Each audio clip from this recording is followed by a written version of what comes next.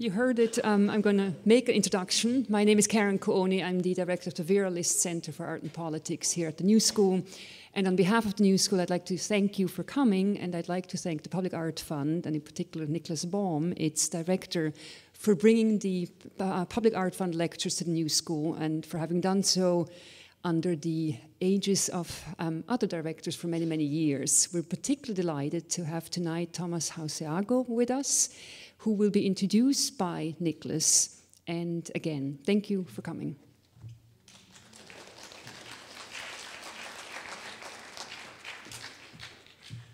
Great. Thank you so much, Karen. It's really terrific working with you and your team to bring this, the 10th series of Public Art Fund talks at the New School, made possible by generous contributors, including the New York State Department of Cultural Affairs, the New York State Council on the Arts, and the National Endowment for the Arts, to whom we're all grateful.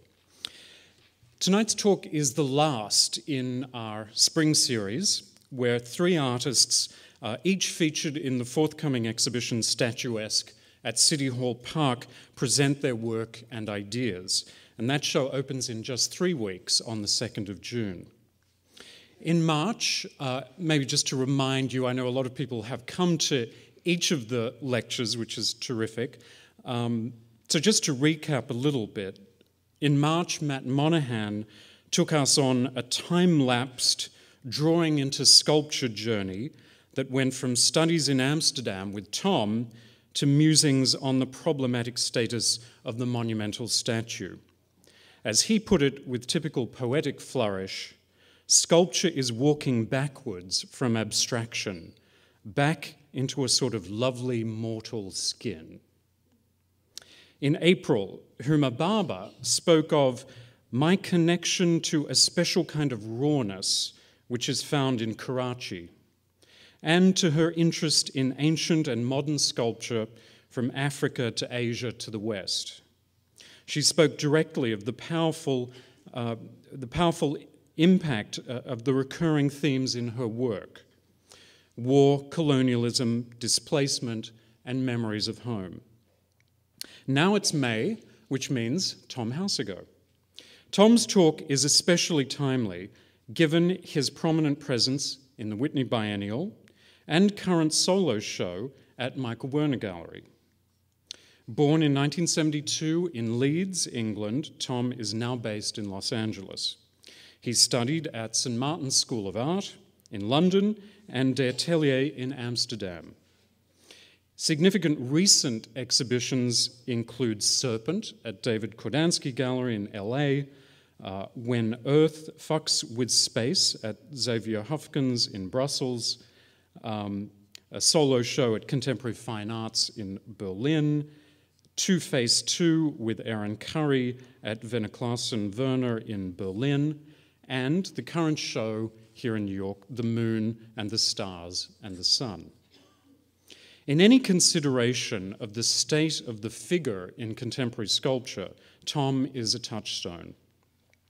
The vitality, ambition, scale, and invention of his work is unmistakable, and his influence on other artists profound.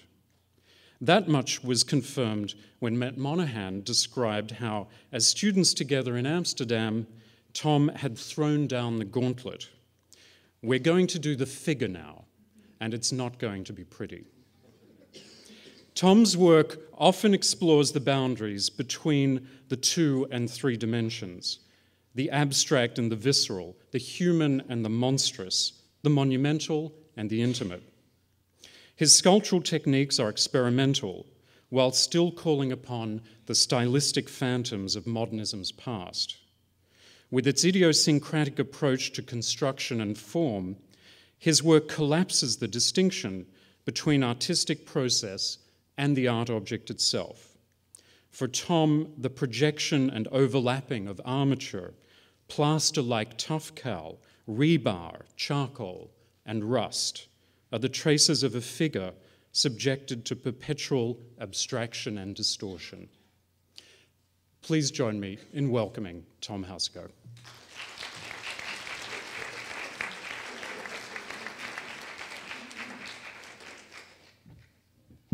Okay, well, that's the best introduction I've ever had in my life. Can I just say, mostly it's like there's a guy here and he'll talk to you about some stuff. That is new realm I'm in. So I'll try my best to do something okay or good or whatever it is.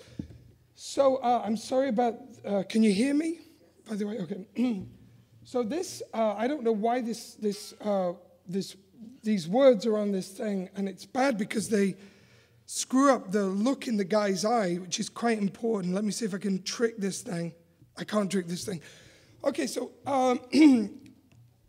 I wanted to try, if possible, as opposed to being like, hey, this is my work, and this is what I do, and da-da-da, which I will do in a minute, but I wanted to give you an idea of where I'm from, because as I get further on in this thing, I think it's quite important, and I think more important than I'd realized before. So I really want to talk about, you leave a place. I'm someone who's left lots of different places. I'm like an itinerant artist in many ways. I don't fit into any scene. I've never gone to school somewhere and then built a career out of that school.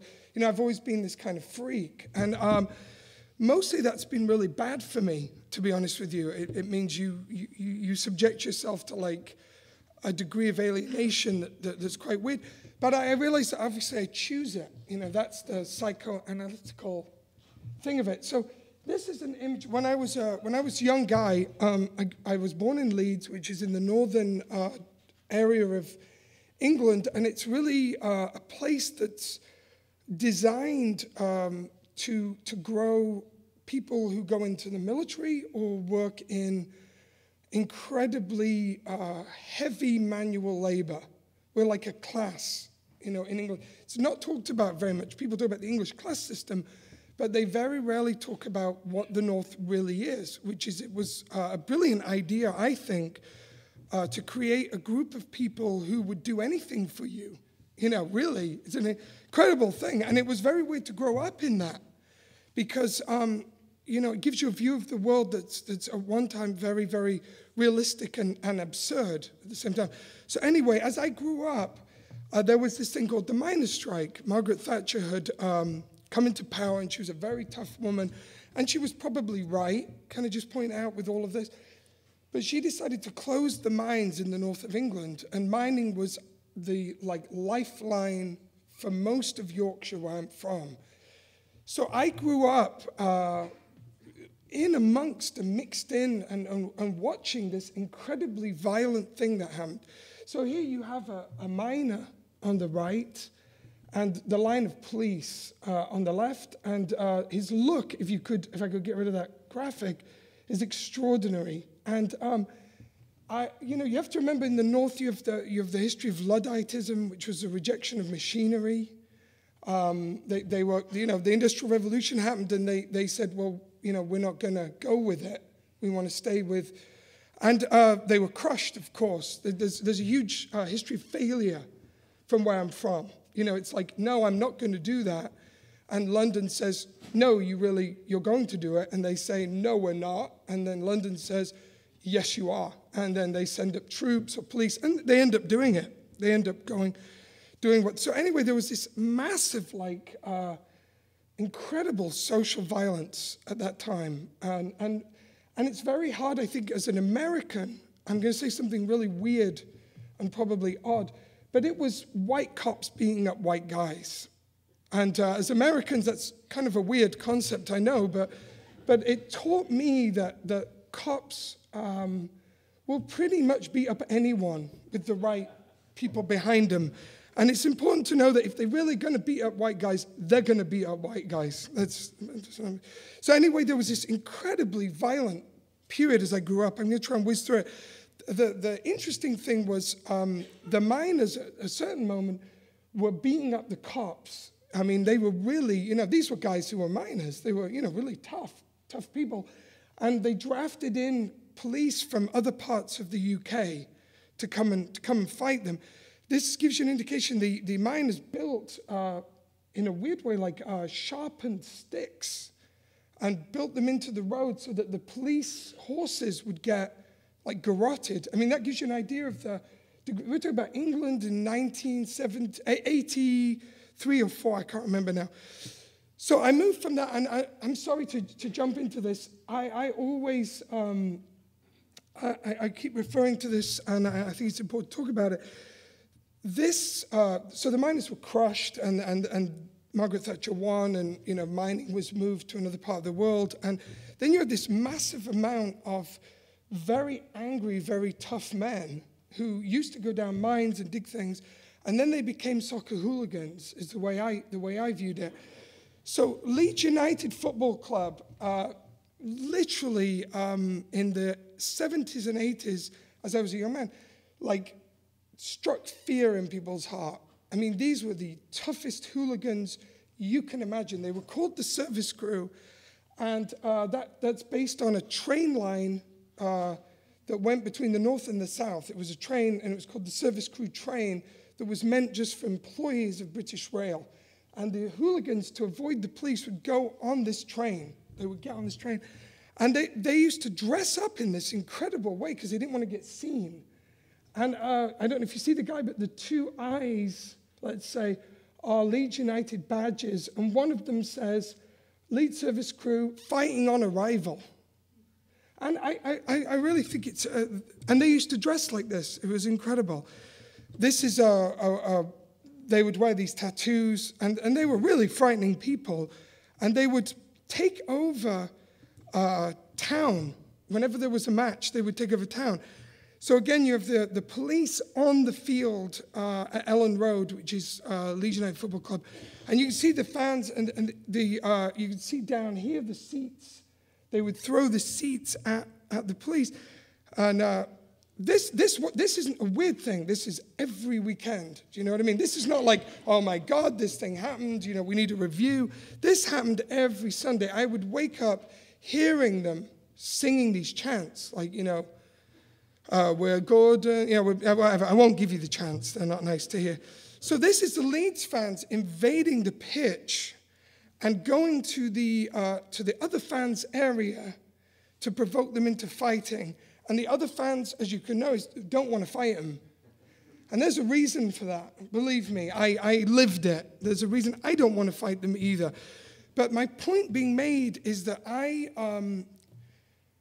to me, social disorder and collapse and an inability to believe that there's some central law that governs you is a very important thing for me. And I'm only realizing this as I get, if you like, older.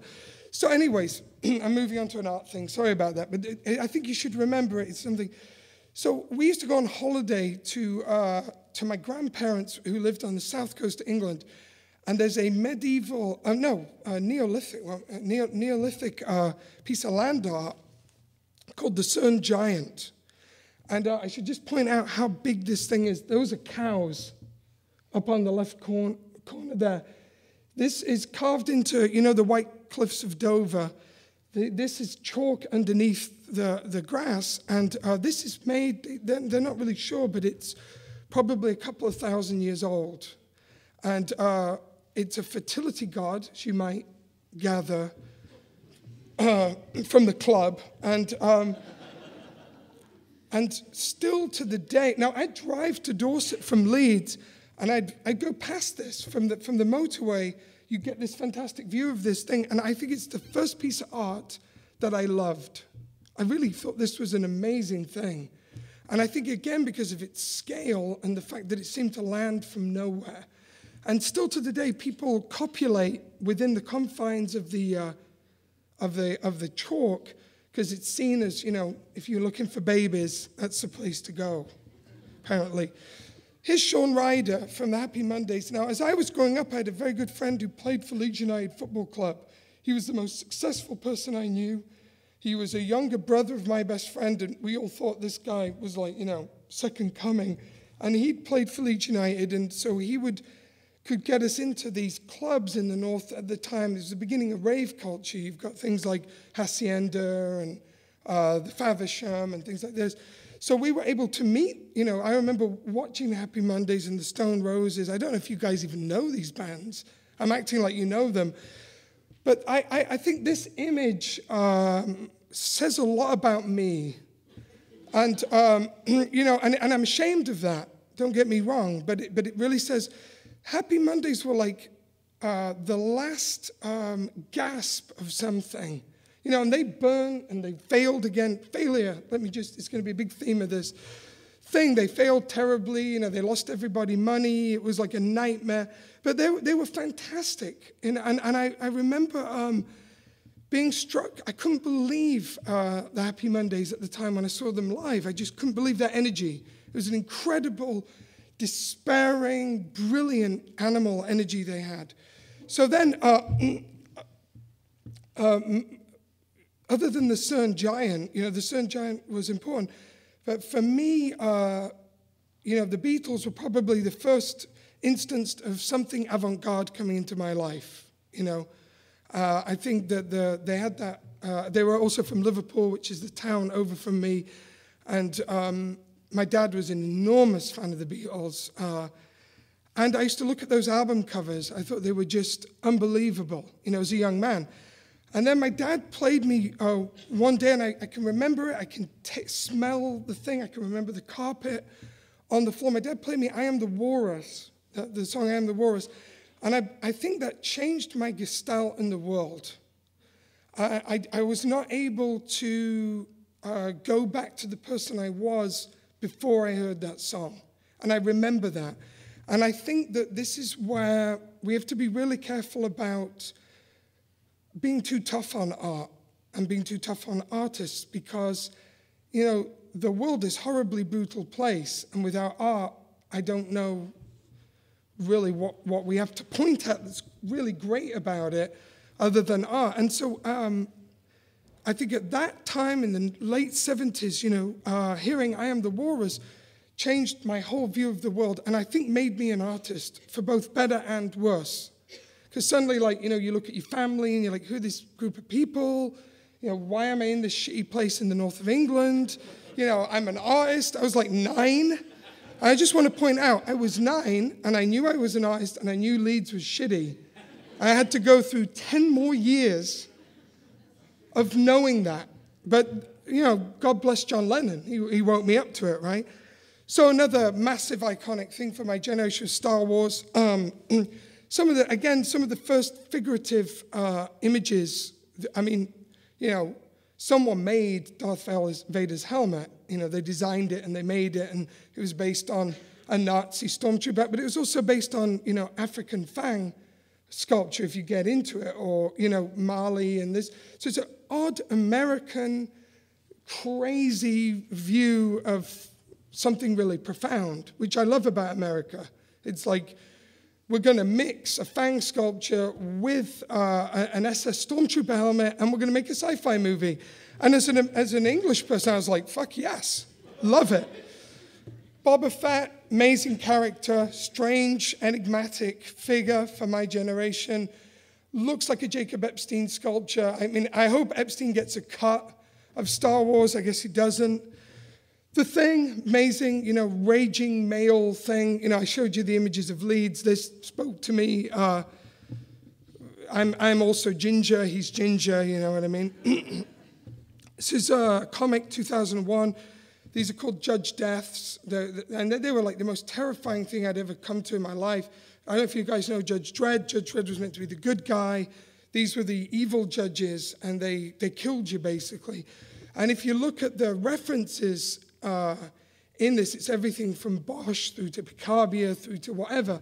And I was absorbing this. You know, these were my images. I loved them. I pored over them. I copied them. I thought about them. Swamp Thing, another brilliant creation. Don't know who did it, but it's a fucked up and great thing. And again, this is how the figure was manifested to me. I didn't know the stuff behind the scenes in this. This was how I viewed you making a figure. So I'm going to go to William Blake. Now, quite early on in my life, this is a lucky thing about coming from England, that somehow William Blake came to me. I think it was a teacher, or I don't know. I don't remember who it was. And I just want to point out, this is a painting William Blake made of the flea.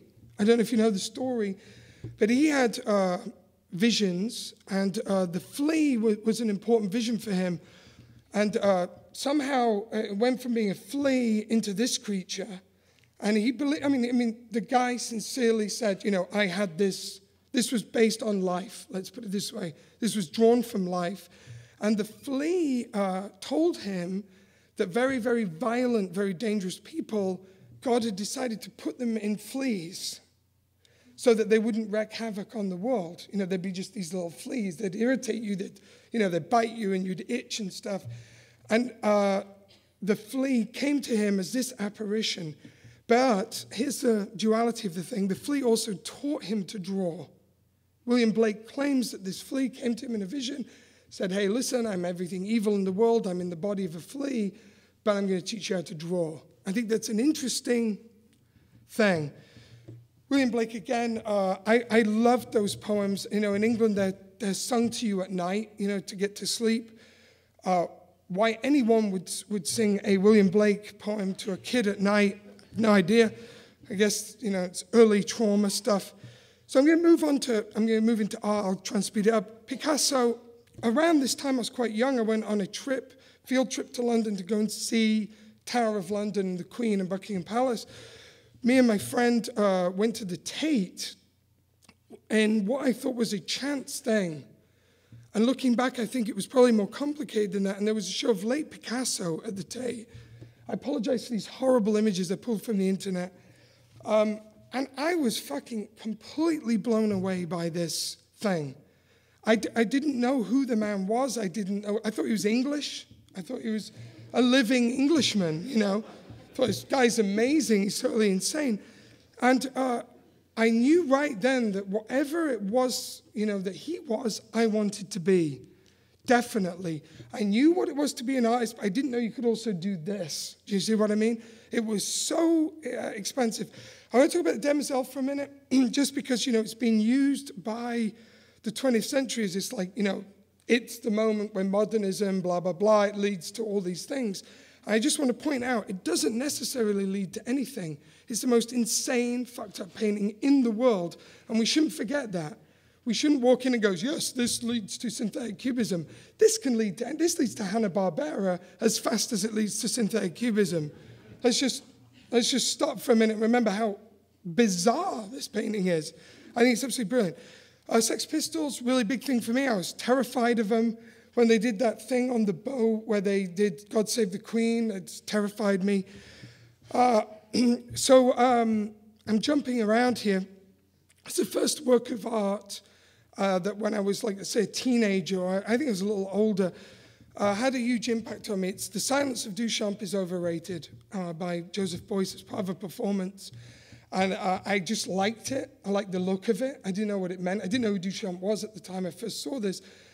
And I think it's an amazingly important work of art because it really does talk about the dilemma we're in, which is The Silence of Duchamp is overrated. I agree with him. First sculpture that made me want to make a sculpture. I wanted to be a painter, and I was horrible at it. And this thing was just the weirdest thing I'd ever seen in my life, and I thought it was fantastic, and I still don't know why I like it. Explaining pictures to a dead hair.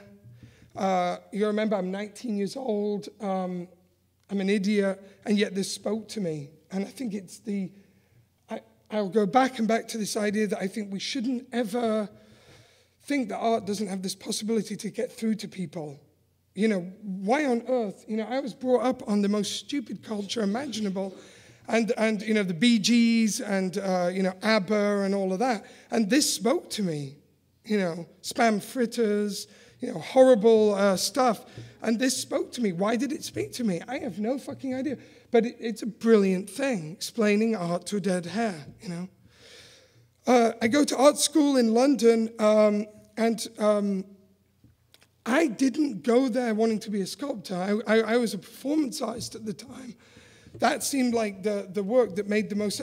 Sculpture was, I thought that was for rich kids and stuff like that. Performance art seemed really, and I always looked at Naumann, and I thought there was something incredibly true about this idea of what do you do in a studio? What do you do? What is art, I suppose, is a discussion. Great piece by Bruce Naumann.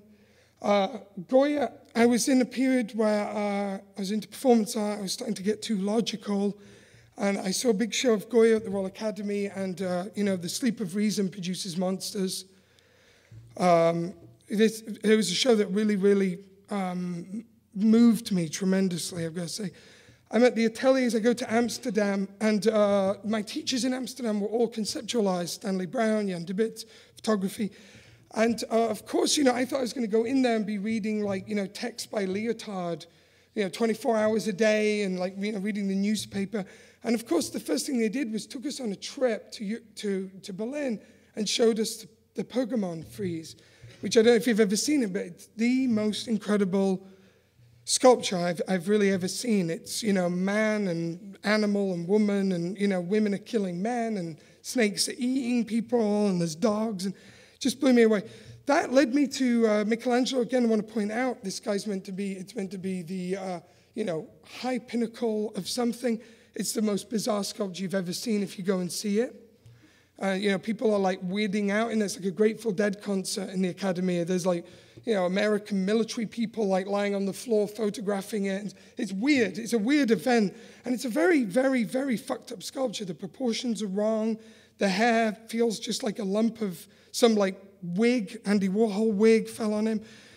Michelangelo, a huge impact on me. Still, I'm not making sculpture at this time. I'm just looking at this and going, wow, a pair of stairs Michelangelo made, I think they're amazing. Donatello, I think this is an extremely violent sculpture. This is the first time in a very classical, very simple situation, I viewed sculpture as being extremely violent, extremely, every inch of this sculpture feels massive and feels important.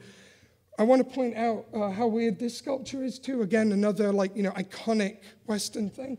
This is a naked, 12-year-old boy in a floral hat with, and the bit I want to point out to you, and it's influenced me for years, and I think about it all the time, is how the guy's mustache goes over the kid's toe.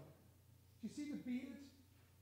At one moment, Donatello sculpted that. Probably took him hours, and it's a deeply perverse thing. I mean, it's a really weird thing. The guy's mustache kind of goes over his toes. It's a brilliant. This is I went again with the ateliers. We did this trip. Snow White was obviously, the Wicked Witch was based on these. Walt Disney went to see these sculptures and they were in a strange bullet-ridden church in the east of Germany. It was just as the wall came down, and I've never been so moved by a sculpture. These sculptures were waiting for me. I mean, you go through, some strange old lady opens with a big key, opens this thing, and these things were sitting there, and they're just amazing. And that was where I thought, hey, in material, you can make something extraordinary, and it can handle time in an incredible way. These were made in 15th century, and they just sat there, and they were just incredible. So Thomas Houseago, he taught me at the ateliers for 9 days. He came in for 9 days and then got exhausted and left and never came back. But it was a fairly big thing for me. I started to make sculptures, figurative sculptures, and I thought they were a joke. I was making them kind of as a joke. I was with Matt at the time, and we thought hey, this is hijinks. But he really, I think he ripped me off a little bit, if I can just point that out at this moment.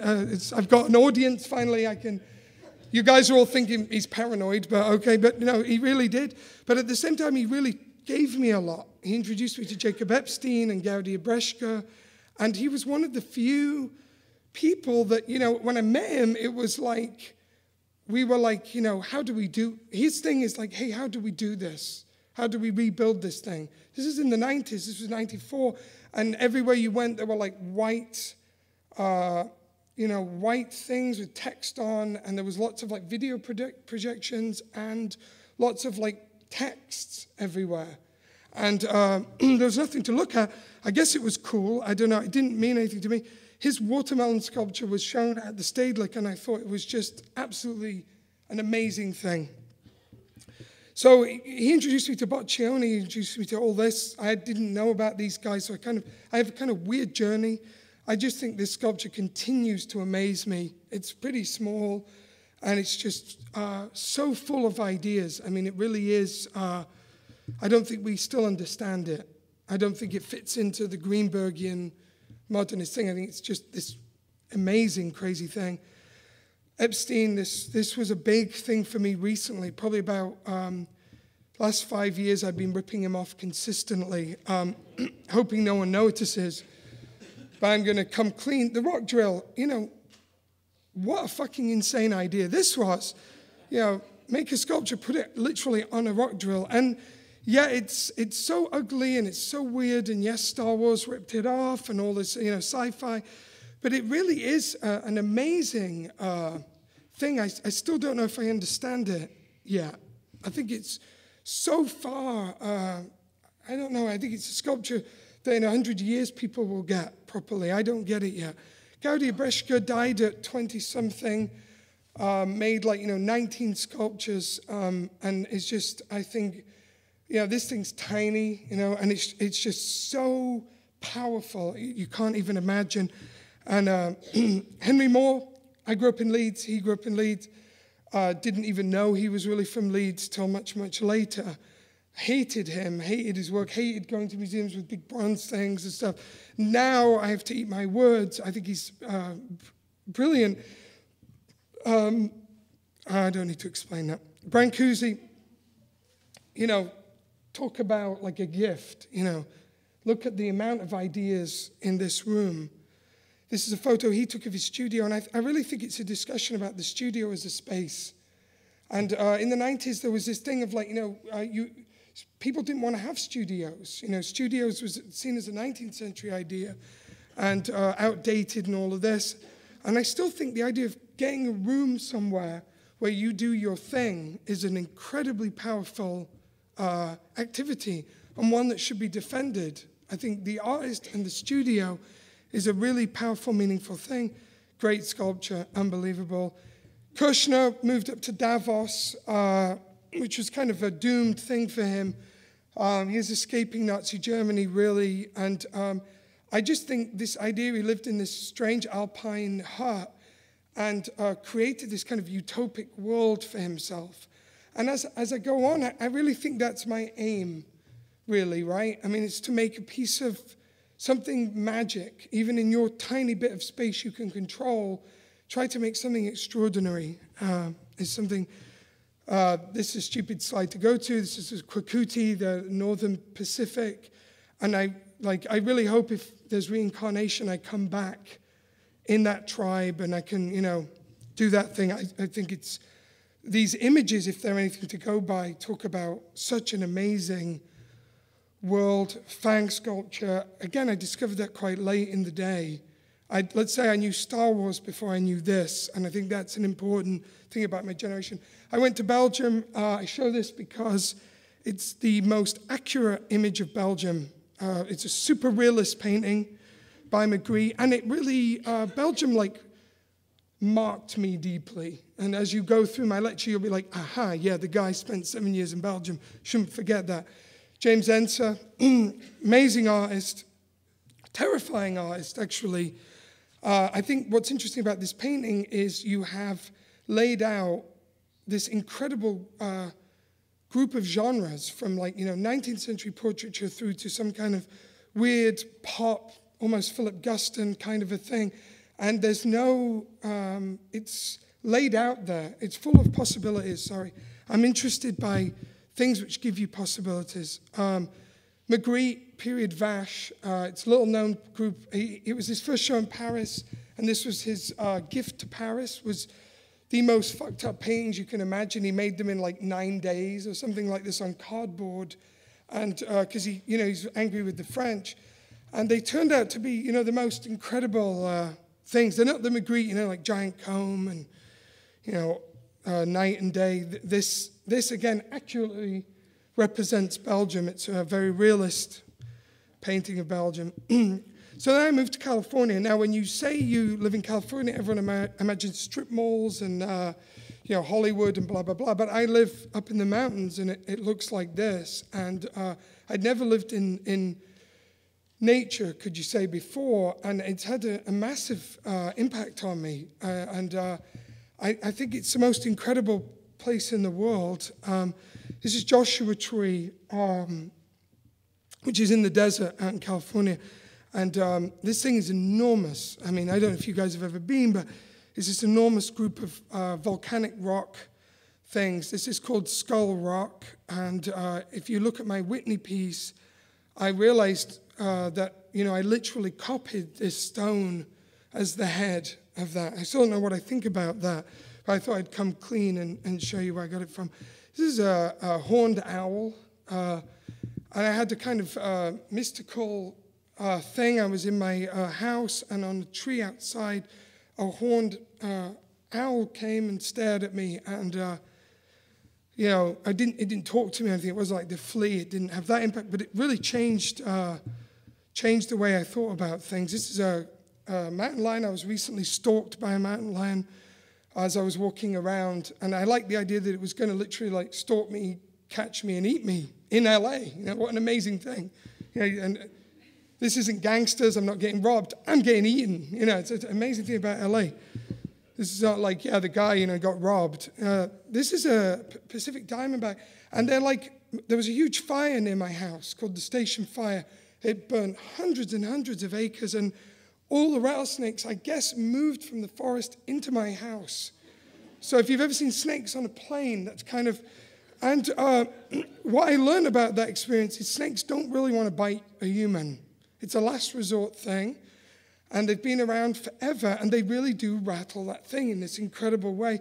And I did this show at Dave Kudensky. It's called Serpent, and everyone presumed it was about the lacoon. And there was a big thing in art in America, he's deconstructing the lacoon. It was about this snake, this experience with this snake. Just want to make that really clear, which probably is connected to the lacoon and stuff like that. But they're amazing creatures, and right now, my weird experiences with nature are quite important to me. So I thought I would share them with you. So I'm going to go to my own work. If I'm taking too long, just tell me. What's going on? File. No view, right? Yeah. Okay. So this is Amsterdam. Now I'd been a kind of a bad performance artist. And I went to Amsterdam, and I started making these things.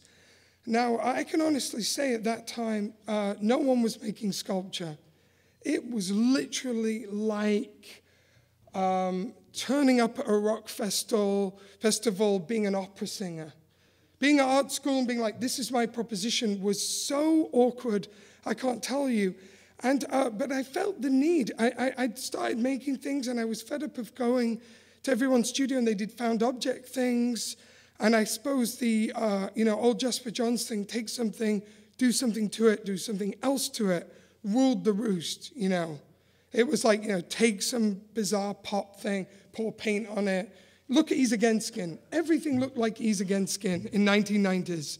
It was like, I've put these weird things together, and it's crazy. And I started seeing it as a formula, and I felt like people were hiding behind it. And I didn't believe anything I was being taught. I'd been taught all this theory by anthropologists and linguistics. And at the end of the day, you're born and you die, right? I mean, let's face it. And the last place on earth where you can be free, or some concept of freedom, is in an art studio. And I took that as a very radical act. And I felt like I needed to get back, and I needed to see something that I had made, to know what I could do. I didn't want to, it's a photo of this, and I fucking blew it up, and I poured chocolate on it, or whatever. It's like, yeah, but where are you? Where are you in this equation? Because, I think at the end of the 20th century, we were in a cul-de-sac about what we're doing. So I'm not saying I've got the answer. I'm just saying I decided this was my correct way to act. And it had all these things in it, but I was making these sculptures, I was making one a week. I was barely sane at that time. I was having very intense hallucinations, and I hadn't done therapy or anything like that. And I was just making these bizarre, comic book freak sculptures, and I didn't really care about sculpture as an act or its history at that time. I was just making these things. That's the piece I think Thomas Houseago kind of ripped off, can I just say. It's a Michelin man about to be, I don't know what he's doing, but he's wrapped in this weird thing, and it was painted pink, and it's a really they were a very weird group of things. And this is 1995, everybody was showing photos and installations, and I thought that I would leave this behind. I thought that I was in Amsterdam, and I would make these things, and then I would go back to performance or something like that, or do something normal or whatever. It's a sculpture that still to the day I think is really very good. And really, at the ateliers I did, I'd already kind of figured it out there, I just didn't know it. I think that happens quite a lot. You do things and you're not intellectually ready to handle them. Whatever. This is called Red Turd. This had a big impact on someone like Matt Monahan. We called it Red Turd. I don't know why, actually, looking back at it. But it was the first piece I made in clay and I cast. And I was deadly serious about this sculpture. I thought this was a really super serious sculpture. Now I just don't know what to think of it. It's like so bizarre. It looks like American Werewolf in London, just as the guy's turning into the werewolf or something. I don't know. This was a Walking Man, a very classical piece I made right at the end of that period in the ateliers. I still go back to this piece. I moved to Belgium. I'd had a show at the Stedelijk Museum in Amsterdam, and I thought that I was just, that went really well, and I thought that was just how I was going to go. I just thought, hey, you make things and it goes really well, and you do shows. And then I went to Belgium and was about to embark on a 10-year kind of hellish, informative, let's say. I learned a lot, but a really hellish interaction with the real world. And I realized that being a sculptor, that there's a reason why there aren't many sculptors in our history. If you've ever sort of whittled down the numbers, there's lots of painters, there's lots of guys who do photography and video, but sculpture's almost an impossible thing to do. I just want to point that out. No one stores these things. If there's not a market, no one gives a fuck what you do to them. So there's a place in Belgium. I'd like to point out, I did 7-8 years of work in Belgium, and at the end of that time, I was so poor that I couldn't afford to throw the sculptures away. I mean, I literally, my landlord was like, "You need to get out of here." And I'm like, "Yeah." And he's like, "What are you doing with all these things?" And I said, "Well, can you throw them out?" He said, "No, it's going to be expensive. You have to throw them out." And it was too expensive to throw them out at a proper skip. So what I did was I dug a hole in a field outside of my studio, cut them to pieces, and buried them in the hole. It's probably about 20 to 25 sculptures. And it was a very good experience for me. I'm still traumatized by it, but it was a very good experience for me. Because I suddenly understood, oh yeah, Europeans really hate artists. Mozart died in a pauper's grave. Just think about that for a second. This is Mozart, you know what I mean? We're not talking about an avant-garde guy.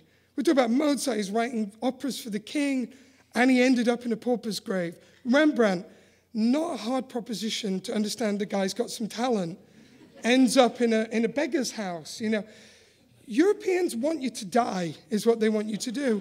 And I was happy. I was kind of happy to die, but I at least wanted to leave something. And once I'd buried all my sculptures, I wasn't leaking anything. So it was a big thing for me. It was like, I can't die yet. It's all it's in a landfill. So Matt had already been destroyed by Europe. Matt Monahan, who did a talk here, he was destroyed, and he was out in LA, and he was, let's put it this way, having an interesting time in Los Angeles. Let's put it that way. And his pitch to me was, you should move to LA. It's the desert, and there's nothing happening here, but I'm here. And that sounded like an amazing thing to me at that time. I was like, fuck, we're going there. It was like Gold Rush. And so amazingly, and this is really true, me and my wife put all of our gear on a boat in Antwerp. I mean, we went bankrupt simultaneously. And by the way, a friend of mine said, put some money in your sock.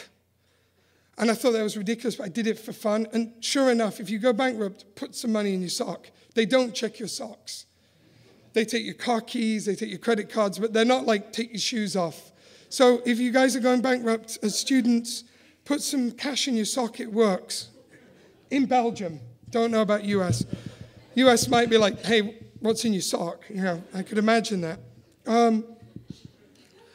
So me and my wife put all our gear, which wasn't much, it was books and a few pieces of art, on a boat in Antwerp and bought literally a one-way ticket to LA.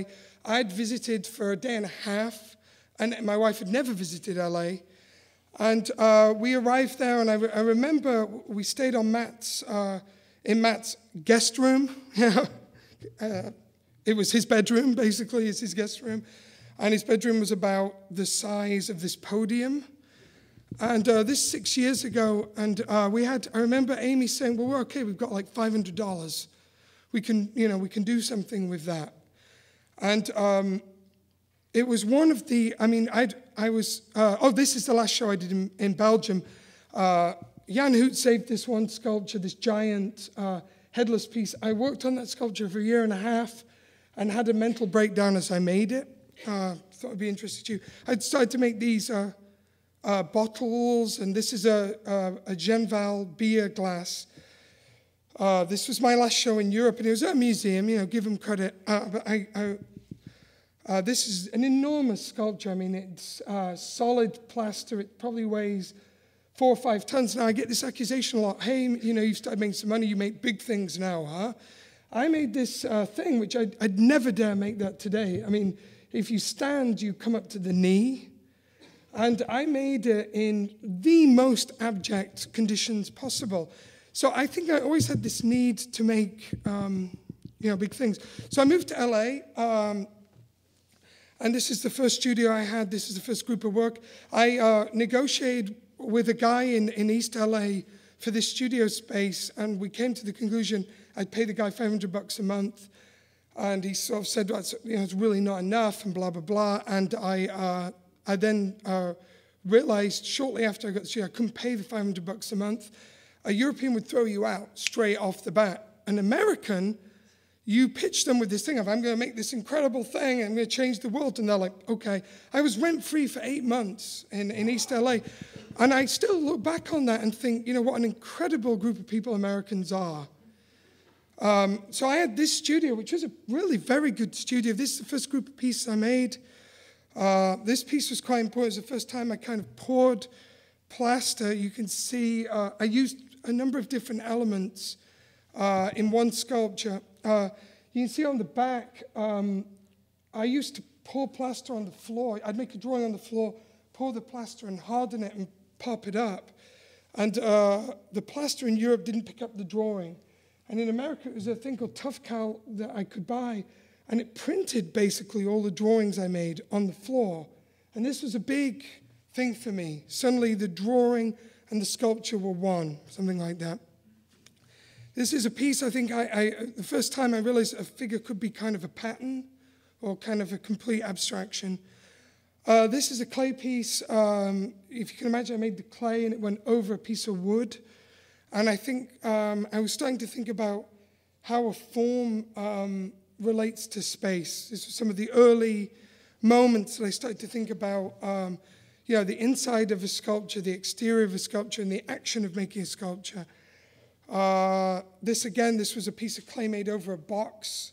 I made a box, I built the clay over, and I removed the box and cast it. And, it was my first inclination of, negative space, which I'd gone to a good art school. 15 years earlier, they would have been like, there's a thing called negative space, and I would have learned about that.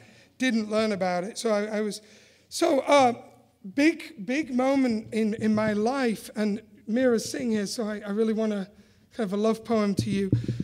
I didn't know you'd be here. So by some miracle, we were sort of bumping along, and Matt's idea that we'd make this fantastic community in LA was not really panning out at that moment, and was starting to look a lot like Belgium. My wife was working as an extra on Tavis Smiley, which is not her dream in life, let's put it that way. And I was doing construction in Marina del Rey, which was also not my dream. And I was working at night, and then Amy got pregnant. We had no health insurance, which you can imagine, in America, that's really something. And by some miracle, Don and Mira, and I guess it was Jason, came to my studio at like some crazy hour, like 5:45 in the morning. You guys were flying out at 9. I'll never forget this. And I'd installed a group of works in my studio in darkness because we had no electric light at the studio. And then I had this visit. And in many ways, it's important to talk about it because I think, artists need somebody who gets them. I know what it means to really do the, almost like resistance fighter thing. I've got that covered. I can do it. I can live on. I'm like a cockroach. I can survive, amazing trauma. But every now and again, you need someone to go, hey, I think we get this, and go with you. And I think that was the first time in my life that someone came, and I was convinced it was going to be a horrible studio visit. And effectively, they said, go for it. We're doing this show about LA art, and why don't you just make some stuff? And it was a really tremendous experience. It was a really life-changing. It started making me think there was some order in the universe. And that's why I want to talk about, I think you got to, if you can find people who get you, it's quite an important thing, I suppose. I don't know did that make any sense? So I started making this group of work for that show, and it was a show about LA art. I'd been in LA about 9 months, so I was about as convincing an LA artist as Winston Churchill or something. But this is again a crazy thing about America. If someone says you're in an LA show and you're from LA, everyone in LA is like, hey man, you're an LA artist, by the way. And I love that. I think that's, again, that's why China won't take over the world economy and all of that, because I think that malleability about this culture is extraordinary. And LA was really good to me. So this was a sculpture I really made for that show. And at the time, I was in a studio building. There was Aaron Curry. There was Amy Bissoni's. My wife is a painter. And Aaron, already at this time, was probably giving me sort of, every sculpture I made, about 20% of it came from Aaron. And I was starting to just accept that and go for it. And this sculpture was a really big sculpture for me. It was the first time I really talked about energy, and I really talked about this kind of, I don't know how to explain. It just had a complete life of its own, this piece. And this was the work, I was still crawling out of this fucked up time. And this sculpture was like, hey, I really want to do this. It was the first conscious moment I thought, hey, I want to be a figurative sculptor. I'm going to really go with it. I think it's something I should really try and tackle. And there's real room in there for me. This led to another, the first bronze piece really I ever made, and you can see the relationship to that sculpture. I'd started to, I really liked the idea of a monument, and a monument in a way to nothing or to nobody other than to the manifesto I felt needed to be laid out. I felt that sculpture could give you this experience, a subliminal, powerful emotional experience. You could move around it and it would change, and it would remind you that it was an object that was made for no reason, which if you look in the world right now around us, there's no object around us that's not got a reason. And that's the world we live in. Everything has a reason, and sculpture doesn't. It's an object that has no meaning, and particularly when it's really big and in bronze, it impresses that idea on you very strongly. And so these were kind of monuments to nothing other than my desire to make art and my desire to reconnect to some kind of figurative tradition that was a fantasy also, wasn't real. This is a piece that's very important to me. It's probably still, the piece that I would want to have in my house or something like that.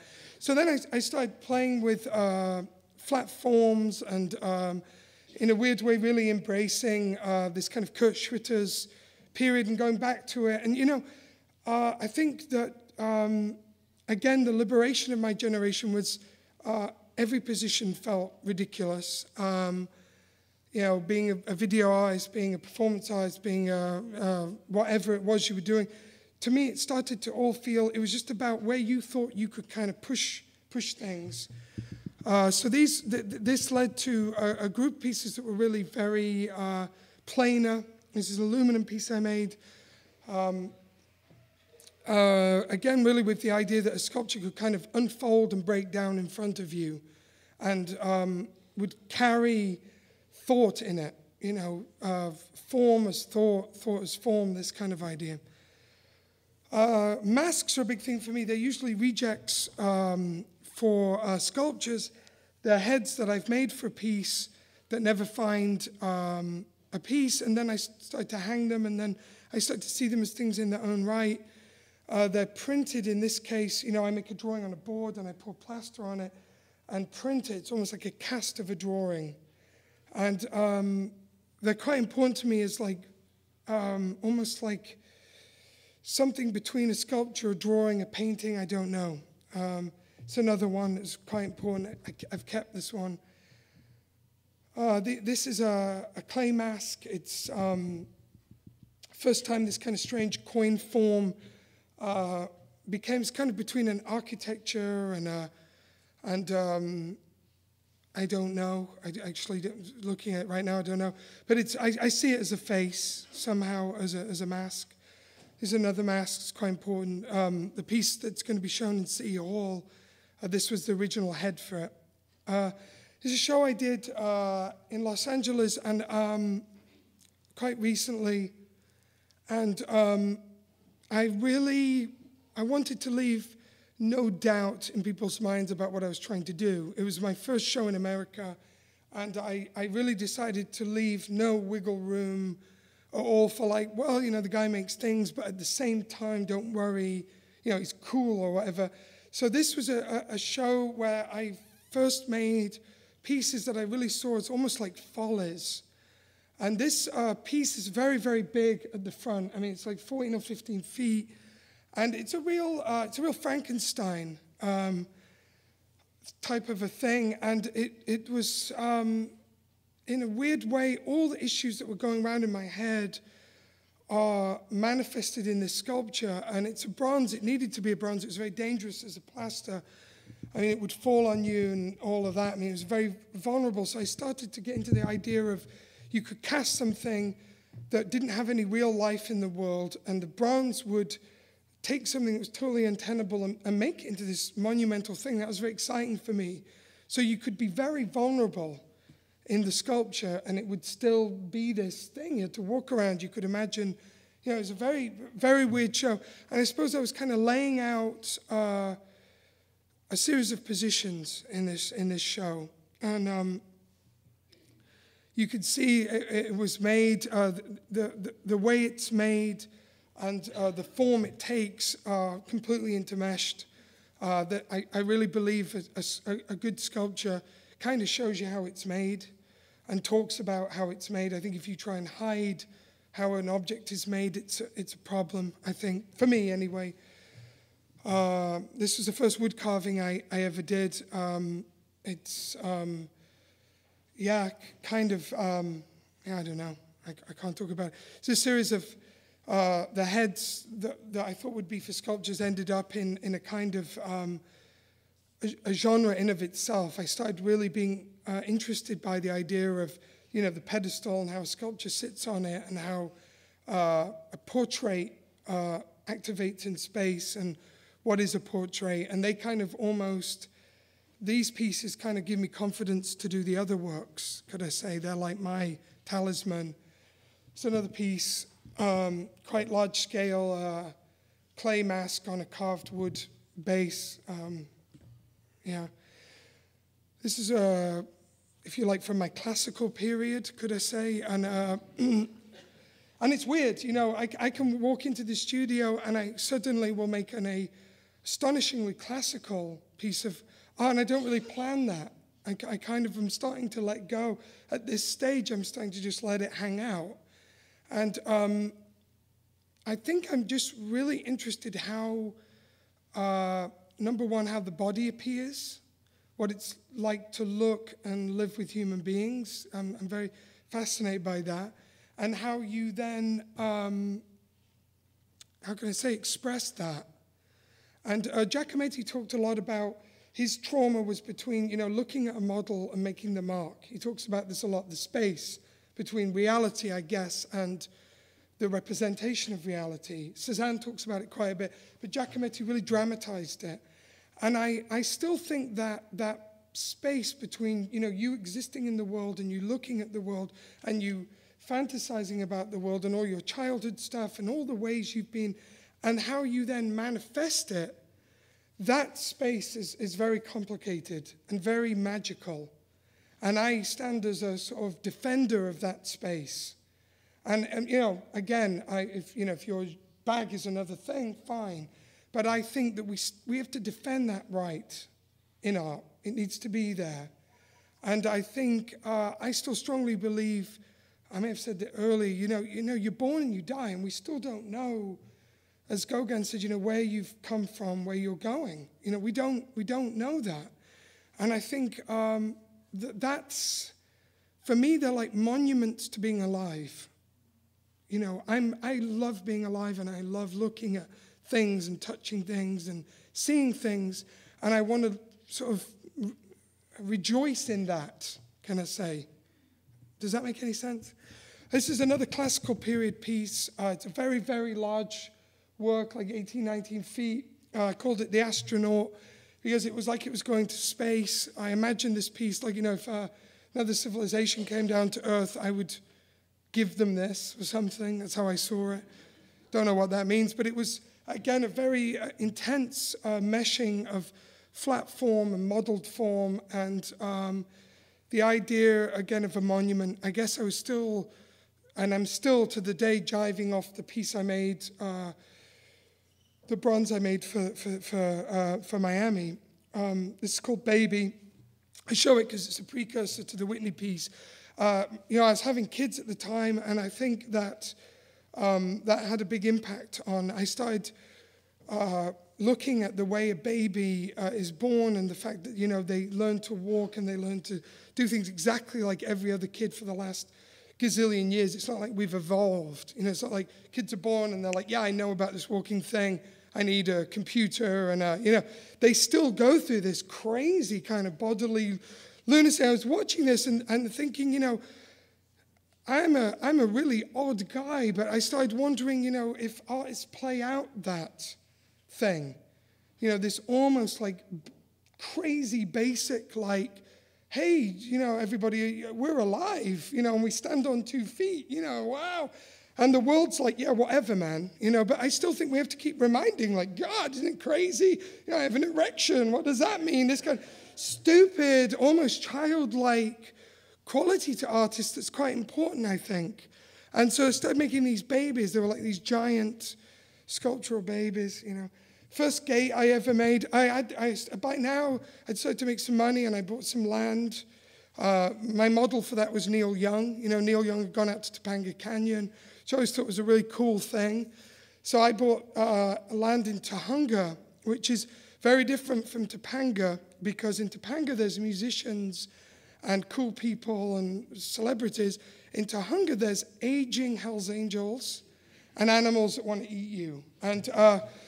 And I own this, I bought this land from this very strange old woman who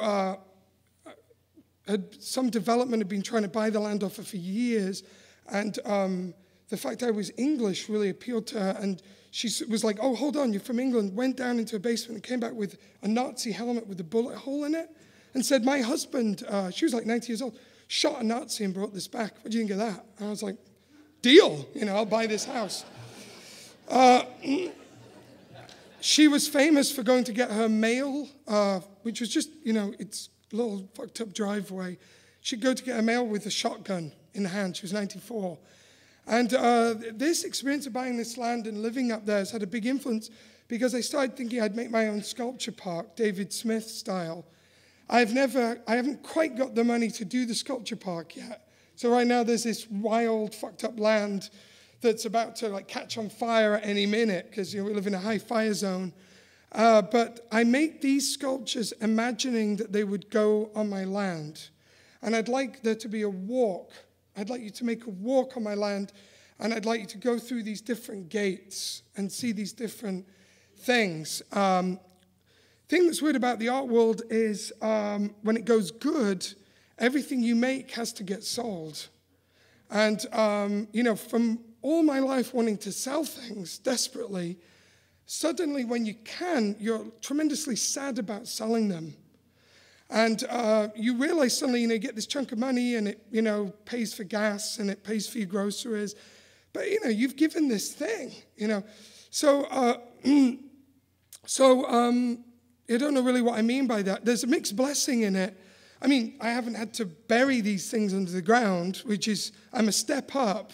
But still, they go away from you. And, if I'm talking to art students in here, that's an odd dilemma. And I just want to point out, Brancusi, everything he sold, he made a copy of it.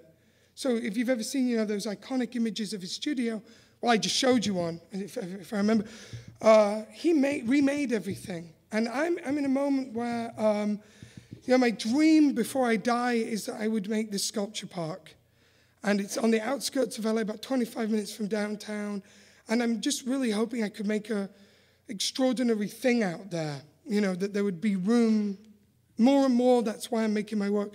I want to go to talk about the idea of friendship. I met this artist, Aaron Curry, and on the way to Miami to come and, again, interesting thing.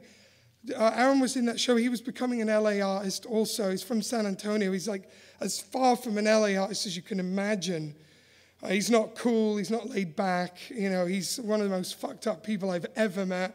But he's absolutely brilliant. And I want to point out, as an artist, we really need other artists. And don't ever get seduced by the idea that you're alone and you should have this career that's just you and that, you're this island. Lots of my best ideas come from these friendships. Enrico David in London, who taught me an enormous amount, much more than any art school. Matt taught me a great deal. I taught him a great deal. Aaron really continues. This is the one friendship that didn't explode. I still really love him, amazingly. I think he likes me still. I'd like to believe he still likes me. And we're still friends. And we did a show in Texas out in Marfa, which is, high modernist Mecca. Everyone going there wants to see Donald Judd. They don't want to see this. I can tell you that right now. They're traveling, gazillion miles to not see that. And I realized, and unfortunately all these groups, they're going to Marfa and they're going, God, it's so fucking beautiful. And, it's this magical fucking, image of, and then they were obliged to come to this space because there's two things to see in Marfa. I don't know if you've ever been there. There's the Canati and there's the ballroom. That's it. You can eat pizza. That's the other option. Or go to the post office. So they would come to us.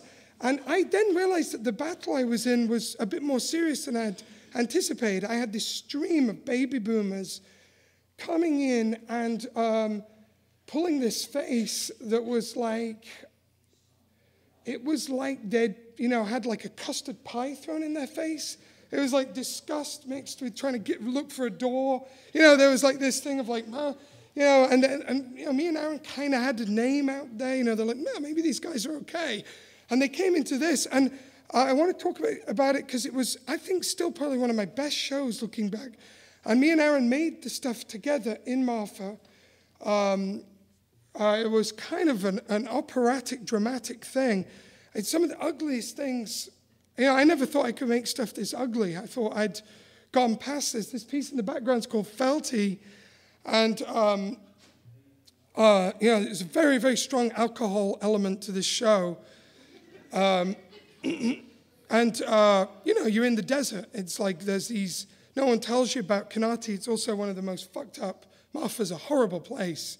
And I'm guessing Judd was a real asshole because he was like, I'm going to move to this fucked up place where there are these 60-mile winds. It's so dry, your eyeballs, you can't close your eyes because you're so dry. Like they dry out your eyeballs, this place. And you're completely mad out there. And this Felty at the time, I was convinced I'd had a massive breakthrough. I thought, well, Jesus, the civilized world is going to come to me and go, you're the guy that made Felty. And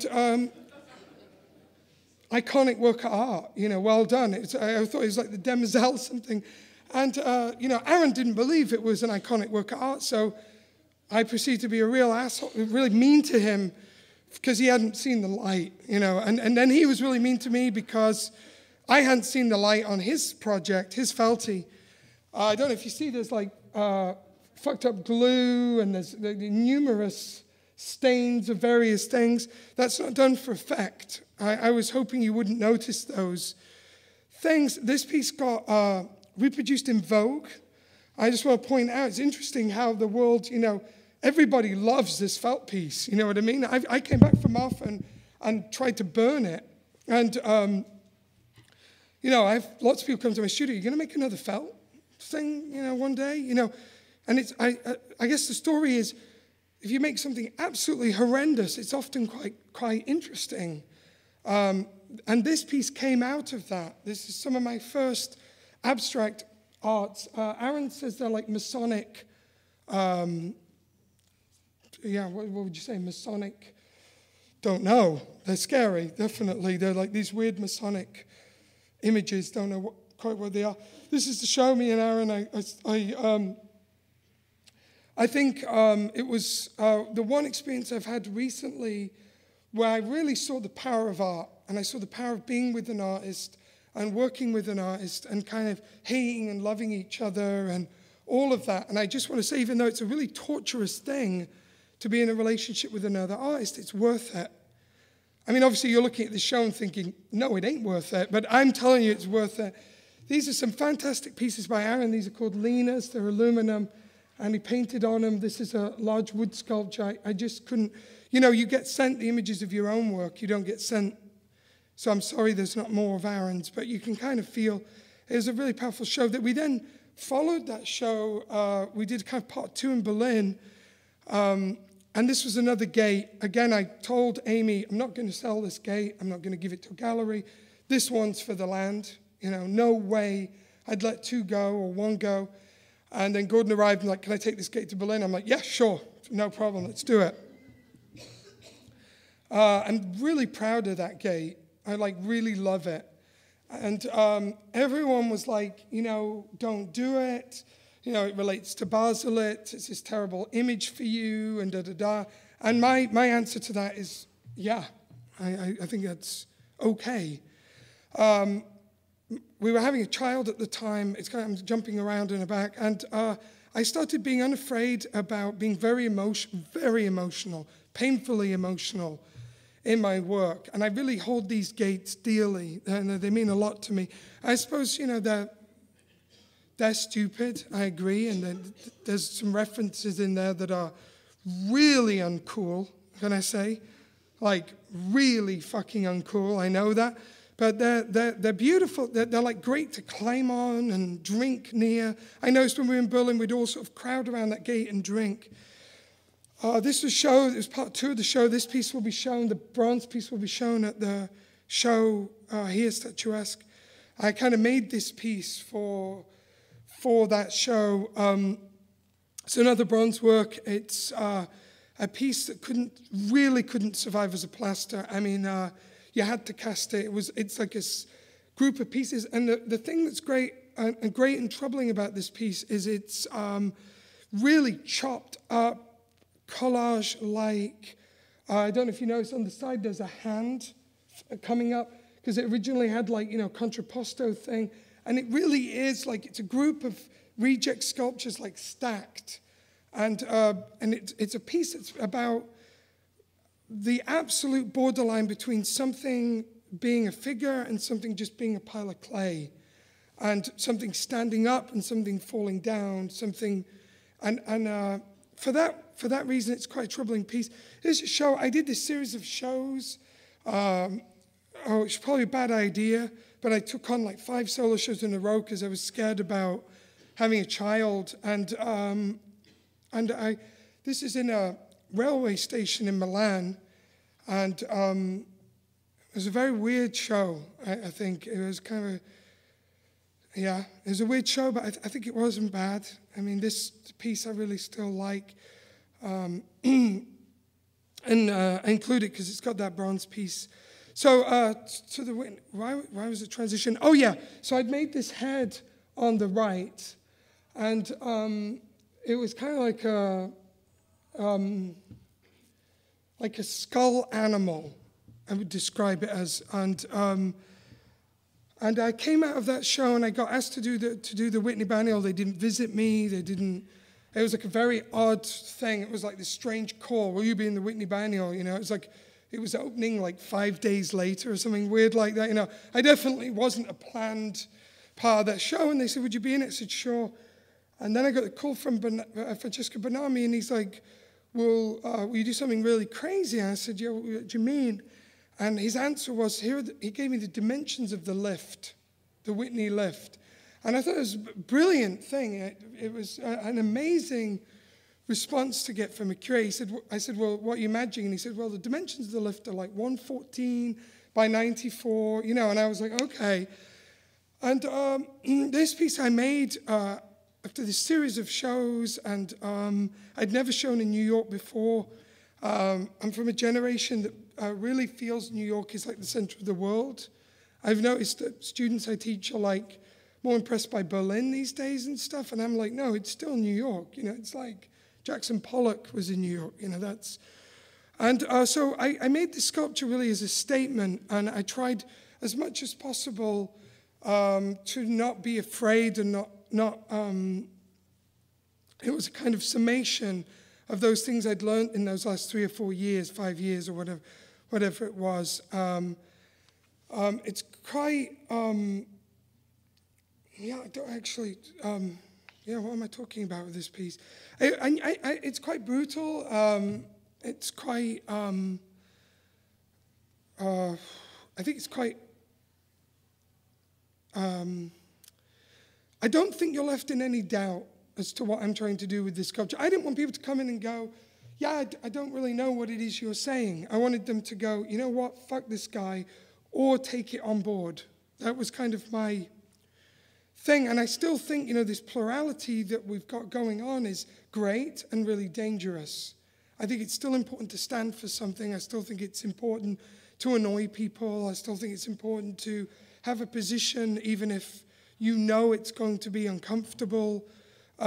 Just at least to give someone else something to vibe off of. Because at the end of the day, as artists, this thing can still not survive. It can still die for, 300 years and stuff like, you get dark ages. Well, and I think, for me, here you see the ironwork, the rebar. For me, how a sculpture's made and how it's attached and how it exists is very, very important, increasingly so. One hand's made of clay, one hand's just the rebar. So this leads me to the show that's on right now. You can go and see it, so it's very stupid to show images of it, but this is like a pulling apart of things for me. And it's also about things that, if you visited my studio, I've always kind of made these weird things like spoons and objects that you could use and tables and stuff like that. I've always made that. And in a way with Gordon, we started pulling those out and thinking, let's show that. Let's show that a sort of state of becoming and a series of possibilities. Going back to the Brancusi image, I think the greatest thing you can offer as an artist is possibilities. And, you can't be everything to everyone. I don't know if, I don't know who I really help, actually, with this. But I always have this image of, like, if you can offer this idea that, hey, it can be done, and, hey, there's, this is my take on it, something like that. So the show is strongly plays off the idea of abstraction and figuration. I still think that's our great debate. No matter where you look, we're still trapped in that. What does that mean? Where'd you go with it? Doesn't take a great deal of thought to imagine that abstraction could really be seen as a folly one day. Do you know what I mean? 400 years from now, they were like, can you imagine? They just poured paint on shit. These guys were crazy. I like to imagine those kind of moments. Do you know what I mean? And, there's this thing called performance art. Kind of was like movies, but shit.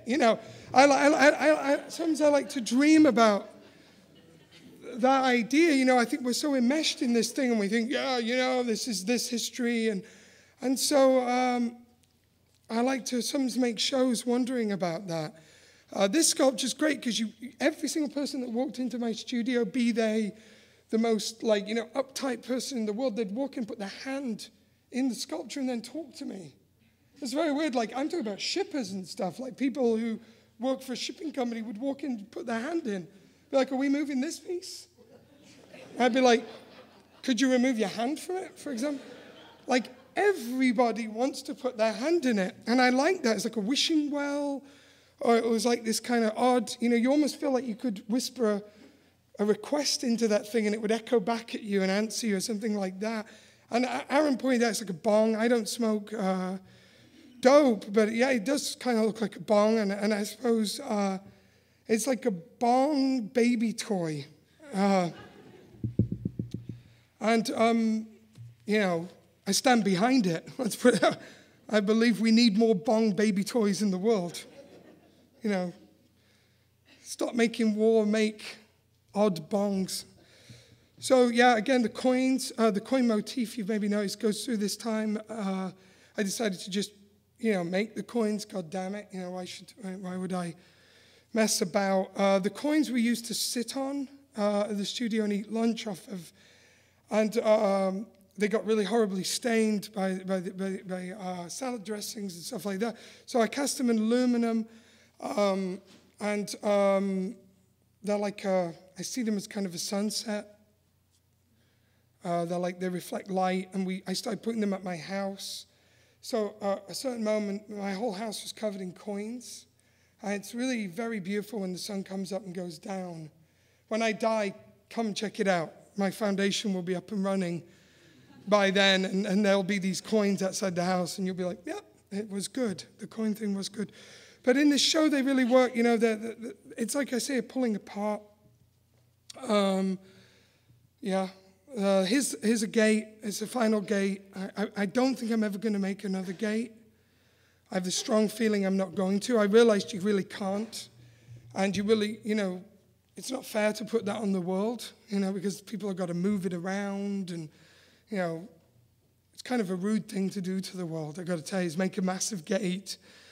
And so I'll probably never do them again. But this one, again, it's like, it's my love song to Matisse's backs, that are here at the MoMA. They're just amazing things. And also to, in a weird way, Gauguin. I loved all those sculptures he made for his hut. There'd be like things like be mysterious, be mad. He'd do these kind of crazy things. I mean, he was also, we now realize, like a pedophile and, probably a terrible guy, but I did like those pieces and, this idea that art would live with you and that you would have it as part of your life as an everyday experience. I really believe in, and deadly seriously, I think that your life is enriched by seeing a work of art. And there's lots of people who are like, well, there's too much art being made and blah, blah, blah. There are too many McDonald's. That's the problem. There are too many nuclear bombs. Everyone's like, well, this Picasso went for $100 million. It's obscene. It's obscene when you look at what America spends on bombs. I think if I had $6 billion, I'd buy a $100 million Picasso in an instant. You know, I just don't have the $6 million or whatever. That's not the problem. Do you know what I mean? That's not our problem. Art is not the problem. You know, the other stuff is the problem. I want to make that case, you know. Without art, what do we really have? I want to point this out again. We have medical science, which is great, but still it runs at a profit, and it's kind of dodgy because, you know, they tell you, eat this and it'll be good for you, or take this drug, and then we always find out it's not the case. They're like, no, don't eat it. You know, now you've got to do this. And art's the one thing, I think if like an alien army invaded and said, okay, you're a terrible group of people, you know, what is it you did that was good? I really do think you'd say, well, we've got Mozart, we've got, you know, you'd look at art. You know, you wouldn't say, well, IBM turns, you know, $400 billion profit this quarter. They'd be like, yeah, whatever. You know, that's, again, this fundamental discussion about what we are. You know, and I do think that it's the one thing, you know, you look at Mozart, you listen to Don Giovanni, or you read Shakespeare or whatever, and it's something you can say. Jesus, you know, humans are worth it, you know, for me anyways. Does that make any sense? I'm not feeling a big receptive thing, but that's my, and I'm trying to add my 10 cents to this thing. This is the most recent piece I made. It was like a diptych to the Whitney piece. I made them at the same time. Had the shipping date been different, the Whitney would have had this head.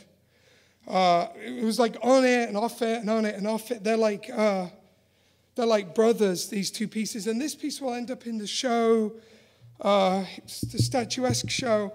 And again, the coin motif, you know, in Irish culture, when you die, particularly gypsy culture, they put a coin on your eye. I don't know, do you know about this?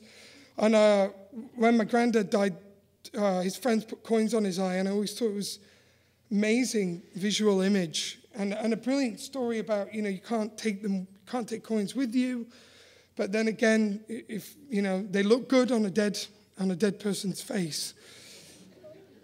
The dead person's like, why are you putting fucking coins on my face? But, you know, it's a brilliant thing. And this sculpture is, again, a kind of mutant, struggling to be some kind of heroic thing. As you walk around it, the back side of it, you'll see it in the show, it's like a black mirror. And it's quite powerful as a thing. It's completely contained, and it has this tremendous energy. You walk in a room, and it seems to each time like almost move. It's one of those sculptures from the corner of your eye. It's like moving and watching you. And I've had a couple of people that work for me say that.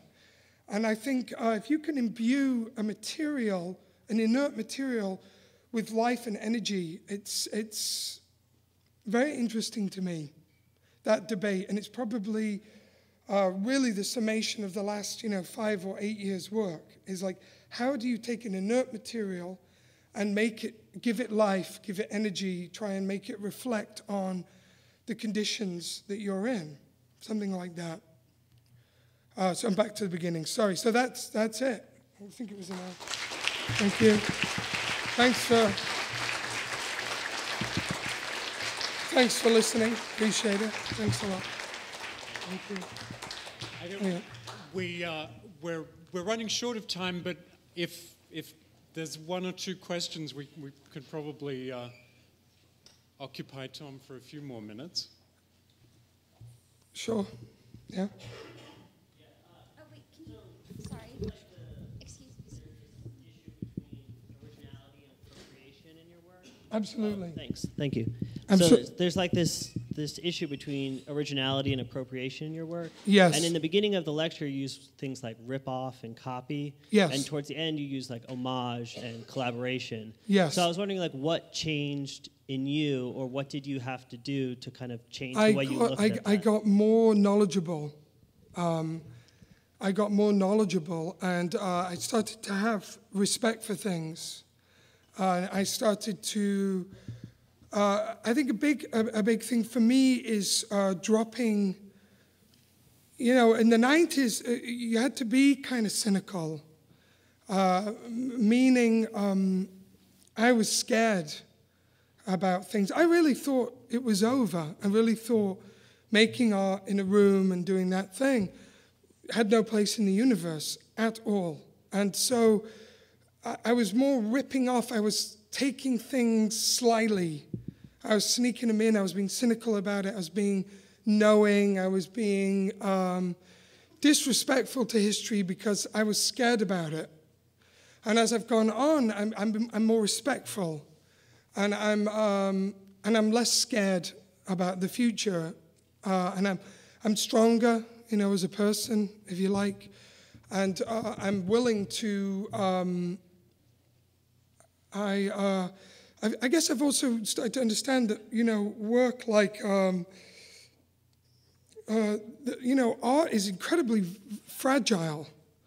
I mean, even the really good stuff where the person's died and it's in a museum, still a very fragile thing. And I've started to be more respectful about that. So I would say there's a much more loving relationship to those things, a less arrogant relationship. People would say to me, hey, in that piece there's a little bit of, say, whatever, Picasso, and we'd laugh, go, yeah, kinda, it was this kind of, yeah, but not really, really, I'm a cool guy. Now I'm like, yeah, I hope so, or I hope I haven't overtread that line. I'm a little bit softer in the way I look at the world. I think we're in a much more fragile situation than I think we realize. I think because you can look at an image in a book, you presume it's very strong. Do you know what I mean?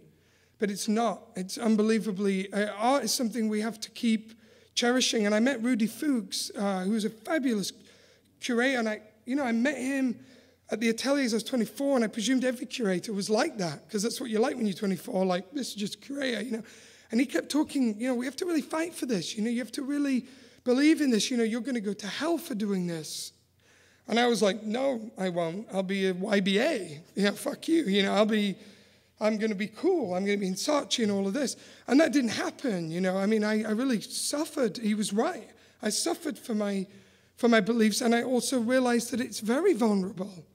We got to, like I say, not much energy is really given to art. You imagine it is. You look at the auctions and you say, wow, but there's really not. It's still a very periphery activity. And it's still a very vulnerable activity. And artists, what they leave is still very malleable and very dangerous to the world. It's still a very radical thing. So I guess, not to go too long on it, but I think I'm more respectful now, and I'm more respectful about the things I'm influenced by, and I'm more knowledgeable about it, and I'm hopefully I'm a bit more thoughtful about it. Is what I'd like to be, So in that way, yes, I was like a punk, in the way I raided things, and now I'm still a punk, but I'm a more thoughtful punk in a weird way, or something like that. I really I can't believe that the 20th century. I can't believe that during these gigantic wars and this fucking Great Depression and all this, the people made art. I mean, I saw a Modigliani painting recently, and I'd forgotten what a great artist Modigliani is. What incredible sense of line and color and all of this, and how radical those paintings still feel, and how weird they are. And you think about that guy. He really lived a miserable life. I mean, full-on miserable. When you're trading a painting for a drink and stuff like that, that's not some St. Mark's Place hipster. I'm at Cooper Union. Listen, man, give me, $1.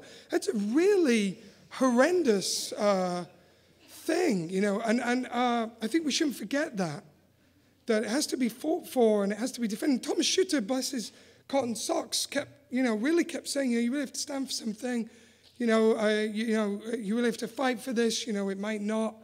I think, being German probably, and I was taught by a lot of Germans, I think they were very aware of how dangerous things get if you're not respectful about, what you look at and how you feel and this kind of thing. It took me a long time to get there. Does that kind of answer it? Or Yeah, definitely. Thank you. Yeah. Yeah. Yeah. The overall effect is one of emotional nakedness. Emotional Nakedness. Yes. And it's a fascinating contradiction. Yeah. And also it's so mortal, the figures are. I just wondered if you could talk a little bit more about that. It should be pointed out that I view these sculptures as, like I talked about the Magritte, as realist. I mean, I don't look at people, especially if I'm close to them, I don't look at them and see a photograph of a person anymore. I used to. But as I've gone on with this thing, and it's a really dangerous thing. You know, you start making things, you put a nose on something in your studio, and you're a goner. I mean, that's it. I guarantee you, you go in the studio and you make a face, and you're lost. That's it. You're like in deep trouble. Try and get yourself out of that. Because somewhere deep down, you're like, I'd love to make that face again, but I hate it. You know, this thing starts happening. And so I started looking at bodies, and I started looking at the way I referred to them in people's faces. And if you look at someone from behind as opposed to from the front, and if they talk to you, you know, what you start seeing, actually, if you're open to it. And you do see kind of stylistic stuff. You know, you don't see a photograph, I think, if you stop yourself and really stop and slow down and really look at how a person presents himself to you. You don't see this, like, you know, 5'4" person, you know, in jeans and blah. You see this weird animal that's like freaking you out or attracting you and all of that. And if you get into that, you start realizing there's a stylism to humans, you know. Do you know what I mean? Like, we're actually not that different from one another, and I don't mean that in a John Lennon Imagine kind of way. I mean, we literally look a lot like each other. And there are weird defects that you can see in people and weird ways their eyes are and stuff, and the way they posture. You know, I've watched my daughter do postures that are my father's. Now, she's never met my father. So what's that? You know what I mean? She's literally got mannerisms that she's got from my dad who she's never met. And I'm fascinated by that kind of stuff. Do you know what I mean? So the idea that I would sit down with someone and draw their face and go, that's what you look like, means less and less to me. I mean, and so in that sense, the faces are as much a sign or a mannerism as the knees or the feet of the sculptures. You know, the sculptures are based on reality. You know, it's like a movie based on real facts, you know, that kind of thing.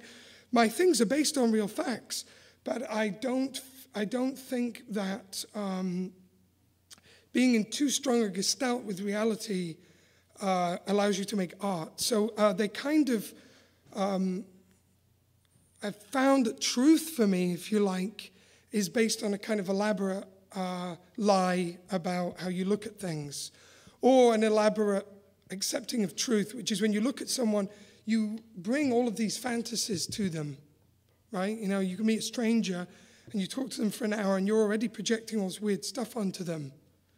You know, it's not really about how they look, but they start to look. I mean, I may be alone in this. That's what I do anyway. You know, if you spend quality time with me, you know, that's what I'm going to do to you.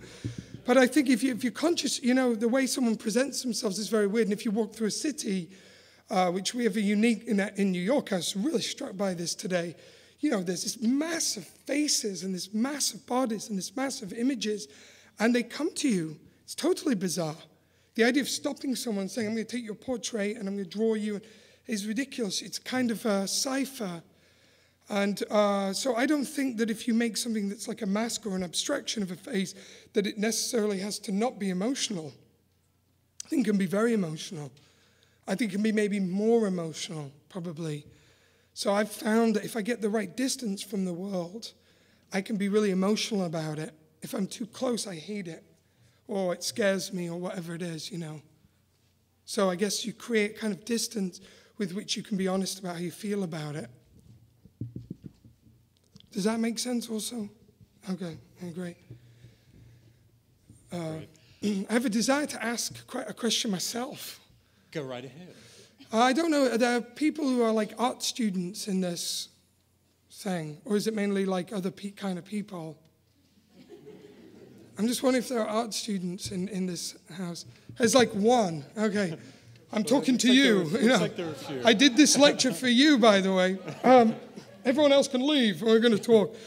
Okay, well, there's one. I'm not going to answer. I'm not going to ask a question. I can ask you later. Yeah, there's a few. Yeah, should I ask a question? Yeah.